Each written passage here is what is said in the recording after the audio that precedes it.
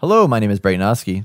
And I'm Austin Morales, and you're listening to and watching The Inner Gamer On. That's right.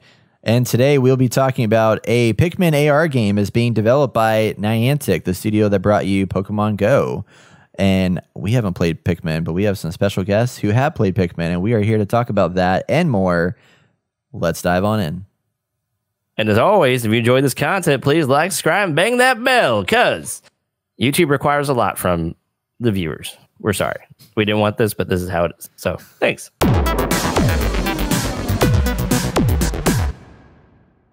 But they're making a Pikmin game in AR, and that's their next big project that they're working through.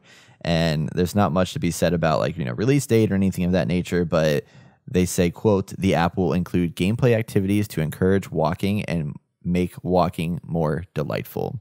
So I'm interested to see that. But I've never played Pikmin before. I know y'all have touched on some Pikmin. So how do y'all feel about this new updates potentially? Let's get Shea in here while he has internet. What do you think about the Pikmin, Shea? Let's see. Let's hope. Fingers crossed here. Yeah, I played the original Pikmin on the Wii, and in theory it sounds interesting. I don't know how that's going to work in practice. Like Pokemon Go worked simply because you're trying to catch Pokemon, but with Pikmin you're trying to solve puzzles and escape planets. So I'm not sure how that's going to work as an AR game. Biggest question, I think. My hope is that it's kind of like I'm walking down the street and I can find Pikmin on the ground to pluck or something.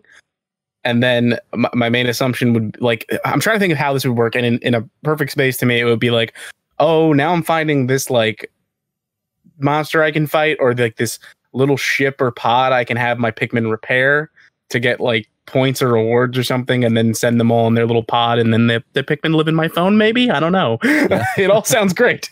Yeah. I'm just curious because there's not a lot of opportunity for collectible, like a Pokemon game. You want to collect every Pokemon. You want to collect all the shinies. And the only reason why I'm comparing it to that is because it's the same company. But with Pikmin, there are 5 color types, if I'm remembering correctly. More than that by Pikmin 3 at this point. But so, hats, maybe? Give the Pikmin hats. Yeah. Seems to work in other video games. There you go. Yeah. Just give them a whole cosmetic suite of outfits. You got hats, give them clothes. Do you like Fall Guys, where you have a top, a bottom, a hat thing going on? You got all the things for your little character.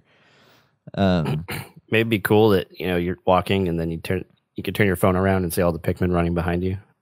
Yeah. Oh, that'd be neat. Yeah. That'd be cute. Little selfies with them. Yeah. Be like, yeah. Cool that they're trying to develop more games to get people out, and I think this game would have probably been better serviced having the foresight that there's going to be a pandemic with the past year.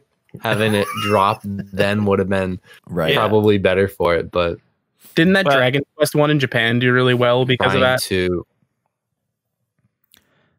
I don't know. Probably, dude. I see people playing those freaking games all the time. Which game? One of my former coworkers. Is a Dragon Quest. Just like any of the walking sim game. Yeah, Dragon. Yeah. People buy in Japan just to play, and I see people every day loaded up at Pokestops or other various areas playing those games. So huge here. I think there was an article. It might have been Kotaku. I don't know, but there was this guy who has this bike, and he has 20 phones. Oh yeah. I was like, what the hell? You guys just reminded me. I'm curious if this was just a New York thing, or if it was, or if you guys had heard anything about this. There was during Pokemon Go's heyday, there was a brash of muggings where dudes would go to secluded Pokestops and drop lures, and then rob the people that showed up. Oh my god! Yes, I remember that. Oh. Jesus. Yeah, it was getting real out there. So bad. I just want Pokemon. Now give me your money. Yeah. They should. You know what would have made it better if they all wore Team Rocket. Team Rocket. Oh. I'm Jesse. I'm Jane, and I'm taking your car today.